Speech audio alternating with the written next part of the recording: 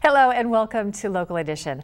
I'm Leslie Leyton. The new chair of the Assembly Veterans Committee would like to see better efficiency in the way services are provided for our veterans. She's also working toward a cemetery for our veterans here in Orange County, and she's with us now, Assemblywoman Sharon Quirk-Silva. Thank you so much for being here. Thank you, Leslie. Yes, it's an honor to be the new chair of the Veterans Committee for our Assembly in the state of California, but we have work to do. You have a big job ahead of you. A recent audit showed that things aren't being run really well as far as the effort to help our veterans with everything that they need.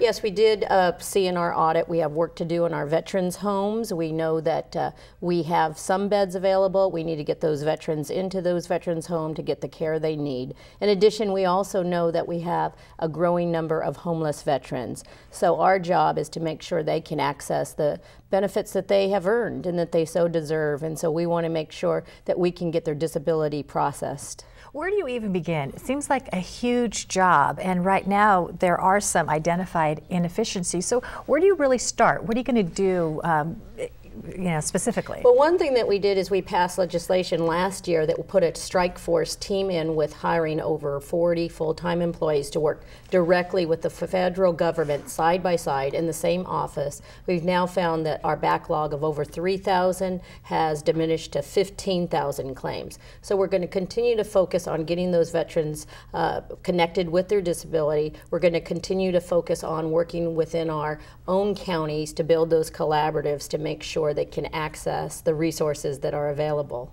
I think a lot of veterans feel shut out. You know, they get pushed to the fringes, they experience homelessness, and then it's really difficult from that position to access the services that are even available to them. Yes, and we know that the stress of not only serving our country for the most recent, being in Afghanistan, Iraq, that those coming back home do have issues with mental health. We need to make sure when they're leaving that they're transitioning to come back home, they know the information. And so we're going to be working on really making sure that when they get home, they have the resources they need and the connection, so they're only a phone call away.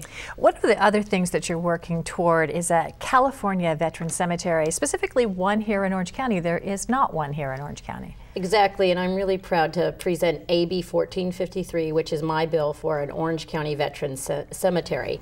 The closest cemetery is in Riverside, and Orange County is the largest county without a veteran cemetery. So there has been a group of very bipartisan group of veterans working very closely for a long period to lay the groundwork. This legislation will help put it at the front, but it will take quite a bit of time to find the land and then make sure the state and federal government can work towards this process. What kind of support are you seeing for this? We see a lot of excitement. We've had letters from veterans themselves saying thank you so much for this legislation, and we know that there's interest, and now our job is to put the pieces together. What are some of the areas that you would look at to put one of the primary, which makes sense, is the El Toro Air Force Base, and working with the local Irvine local electeds is one opportunity there. So we actually have a meeting today to discuss that, but we'll be working throughout the entire county to have maybe a plan A, plan B, and plan C, and we need to find the land that's available. What is the next bit of business as far as the targets that the audit found that you're going to concentrate on? Well, one was the veterans' homes, the other was the disability claims. We found that California, as far as accessing disability, was very low in standing, meaning that we have the veterans here, but they're not accessing their disability. So again, making sure they have that connection. All right. Assemblywoman Sharon Quirk-Silva, thank you very much. Thank you so much for being here, and we're glad you could join us. I'm Leslie Leyton.